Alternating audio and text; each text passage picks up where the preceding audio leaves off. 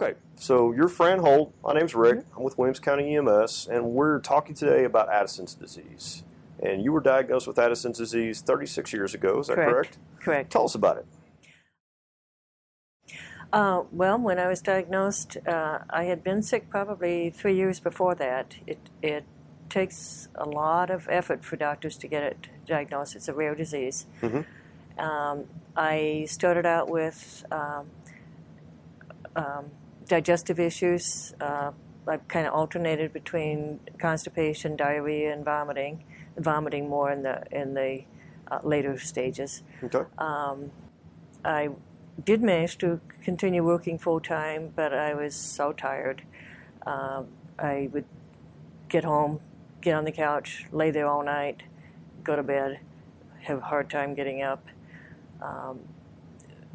Towards the end, I was getting so weak that when I'd have to lay on the couch, and of course because the function of Addison's is you lose weight, go to the bathroom a lot, and so on my way to the bathroom, which was 30, 40 feet away, I'd have to lay down on the living room floor because I was just not able to make it all the way, and I get very dizzy.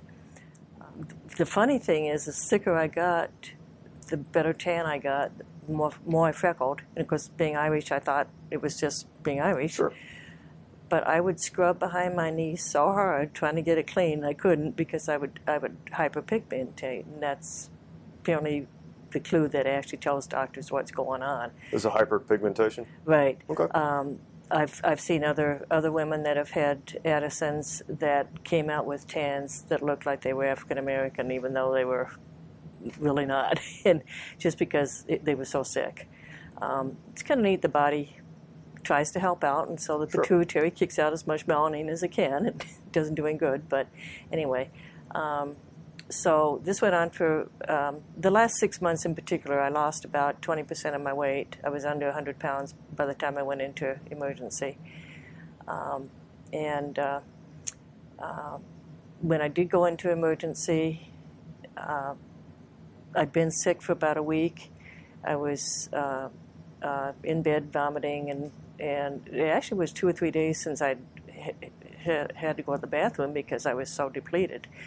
And so when my husband finally figured out that I was vomiting water, and so he called and took me in, and they brought me in, took me from the car to the ER in a wheelchair, asked me to get from the wheelchair up to the ER bed. I looked at it and I said, "That's too far," and I passed out. Later, the ER director did tell my then husband that I would have died an hour later if he hadn't brought me in. So it was pretty rough. I don't think that's all that atypical. That you talked about when they started going through the diagnosis process in the ER is they checked your pituitary gland. Okay, and one of the reasons they did that is they basically diagnosed you with, which is what was referred to as primary adrenal insufficiency, which is directly the adrenal glands are not secreting what they need to secrete, leading to all the issues. Now, the secondary adrenal insufficiency doesn't have anything to do with the adrenal glands. They're actually functioning fine, but the pituitary gland is not secreting ACTH, which stimulates the adrenal glands. Exactly. So that's absolutely how they figured out that it was Addison's, right?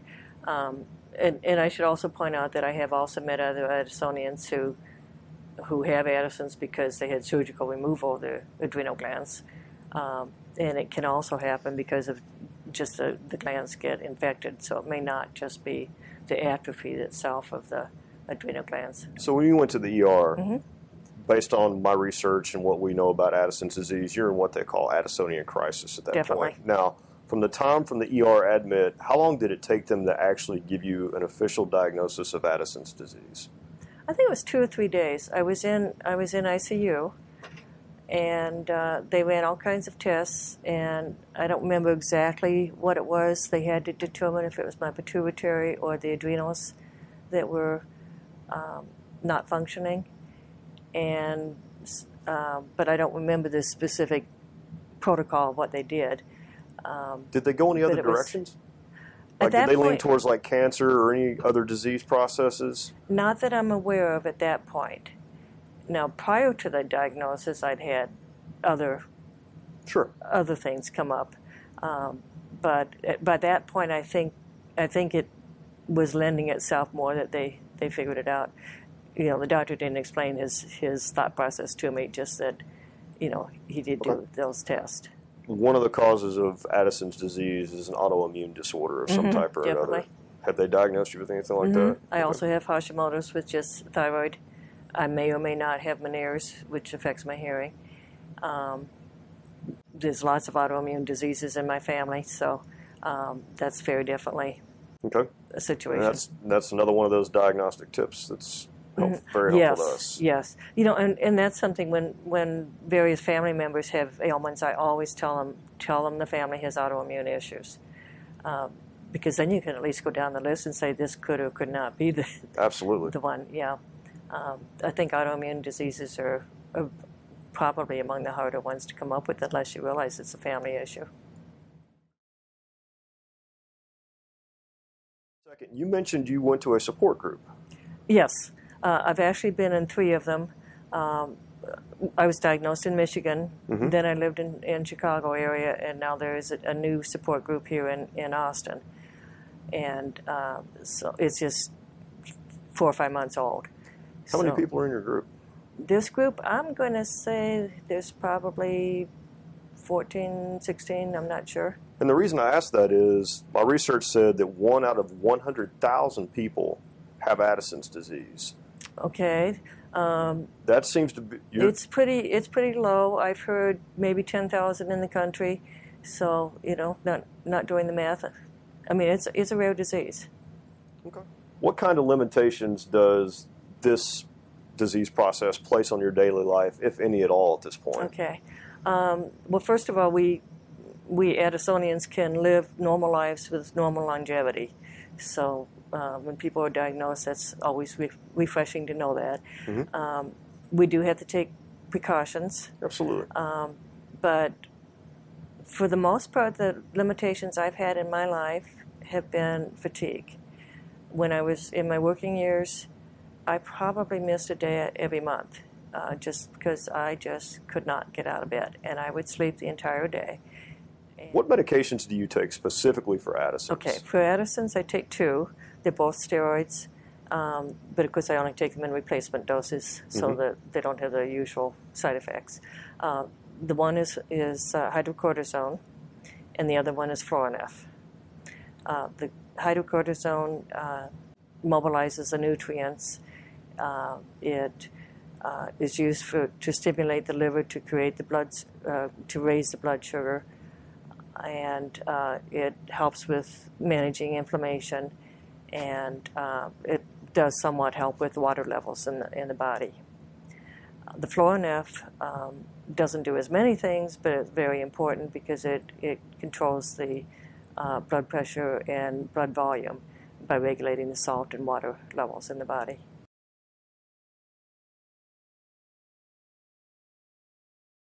I get the impression you've never had any additional attacks per se versus the one that originally took you to the ER or the diagnosis. Correct. I've been very fortunate that way. I know that's not true for everybody. I do have symptoms. I do have bad times. I have had to go to ER since then. But usually what happens is the fatigue just becomes more than fatigue. It is sheer exhaustion. I mean, unable to hardly move. And that's partly because of the muscle weakness. I just become so weak that just getting out of a chair is hard. Confused isn't quite the right word, but it's I don't make good decisions. I know there have been times when I've been lying in bed and my medicine is right next to me, and I say I should take my medicines. When I wake up in the morning is when I take it. And I should take it, and I say, I'm too tired, I'll do it when I wake up. You know, not good thinking there, but, you know, and that's happened more than once. So I think the mind kind of plays tricks on me at that point. Like I said, the muscle weakness, cramps, Charley horses are really awful. The blood pressure really drops. So you stand up, become very dizzy, lightheaded. Like I said, I lost consciousness when I was actually in my adrenal crisis.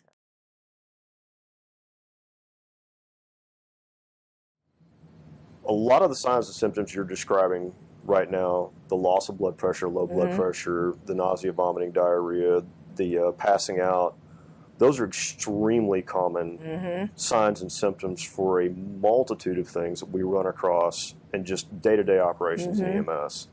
So one of the reasons we're having this is to, get people to start thinking more and more, don't just automatically assume, hey, they passed out because they stood up too fast, or hey, it's just a stomach bug, or hey, they're just got low blood sugar and they need to eat a sandwich.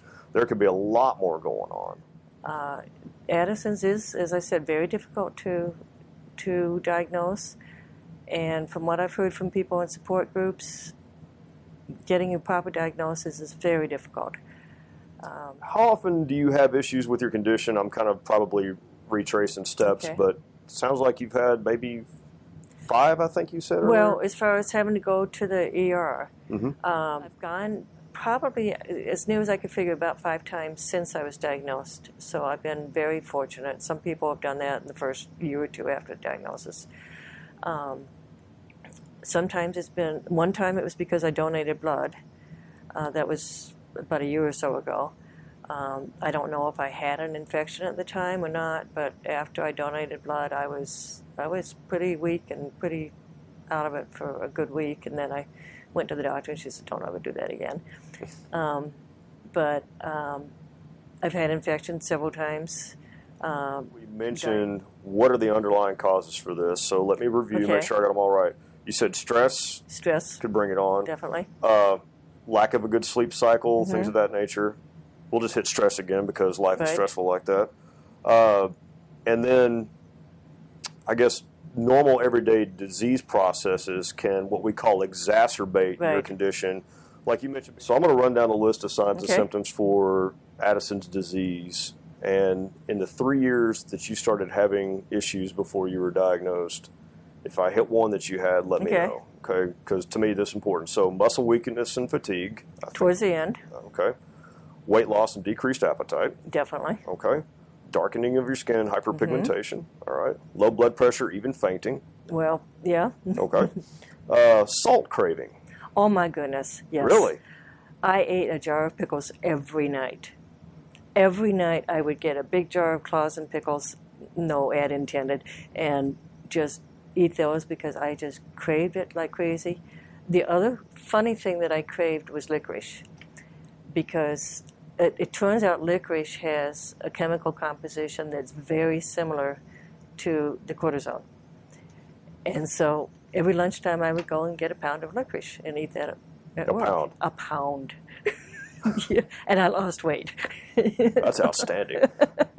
Okay, so low blood sugar, pound of licorice aside, nausea, diarrhea, vomiting. Oh, yeah. Muscle or joint pains? I got cramps. Not really, I wasn't aware of any joint issues. But I got Charley horses, so badly. Yeah. So any of these conditions, and these are, like we talked about earlier before the camera started rolling, when I said talk about diagnostic tools, it's important for people to know, in my line of work, have you been under a lot of stress? Have you not been getting it? And these seem extremely benign. But when you add it up all together, we kind of got a direction to go. So excellent. One of the things I found interesting in my research, we talked about it outside for a minute, was John F. Kennedy was diagnosed with Addison's disease, and we kind of made the joke that I guess we all thought he had a really good tan. Turns out he did not. So that's an interesting point, though. And and you bring up a point there about you can live a really good life, and be. I was diagnosed with irritable bowel disease before I got the official diagnosis. The thing that really seems most common, and even after the diagnosis, is people think you're just depressed. It's just depression. That's why you're kind of lethargic and don't seem motivated or anything. And laymen and professionals alike missed that one. Were you ever put on antidepressants before they officially diagnosed you? Yeah, the doctor thought it was just depression. And I don't know if that's because so many of us are women. It does seem to hit women more than men, not exclusively, but so we tend to get that diagnosis a little more readily anyway. It's interesting because, and you probably see the smoke starting to turn out of my ears because my Aggie brain's actually starting to kick into gear. But, I wonder, we talked earlier, there's 1 in 100,000 people statistically that have been diagnosed with Addison's disease. You ever wonder how many we've missed? Oh, I wonder how many have died because of it. I remember being very angry that it took me that close to death before I could be diagnosed. And of course now I realize, it is a hard thing to diagnose. I can't blame the doctors for not getting it. Because unless they see the sodium levels and the potassium levels, they've really got no reason to suspect it. But if we travel or if we're just at home, we have the Solu-Cortef on hand, and it is something I think your folks should do when they get to the house and find out that it is Addison's, find out whether or not they have already administered it, and if they have not, then do it then before they get to the hospital, because that can save some time. Okay, so Solu-Cortef, is that an emergency type of injection? It's an emergency injection, right. I was going to bring it today, but I didn't want to leave it in the car while we would go shopping afterwards. Yeah, Solu-Cortef, it's basically a high-strength cortisone steroid. It's an injection? It's an injection. It's a vial that you have to mix. You press a little plunger and mix the powder and the liquid, and use a syringe. Goes in the outer thigh. We take our advocates, such as my husband, and have them trained how to do it, because, like I said, I don't think too clearly at that point. So if I'm at that point, he needs to do it for me. I have never actually had it done because I've always made sure I got to the ER while I was still in better shape. But if I wait too long, if we're traveling, I may be at a point where I'm far away from the hospital. Sure. And that's when I'd really want to have it. It sounds like if a patient's in true Addisonian crisis, most of what we're going to do is going to be stopgap measures. I mean, we can replace fluid loss, we can replace blood sugar. Well, and of course, as soon as we get to the ER, the first thing they're going to do is hook up an IV with saline solution and with hydrocortisone in it, which, until then, you at least use the Solu-Cortef to do that. Okay. So. Now, it's an interesting point because we do carry Solumedrol, which is a corticosteroid. And it's the other option. One of the reasons we're having this conversation is we're trying to go out and find the people we don't know about. We may not be able to fix you on the spot, but the more information we can give to the patient and the ED staff and everything else helps long-term fixes. Right. Glad to have you guys around. Thank you very much. Thank you. Again for your time. Thank you. Sure.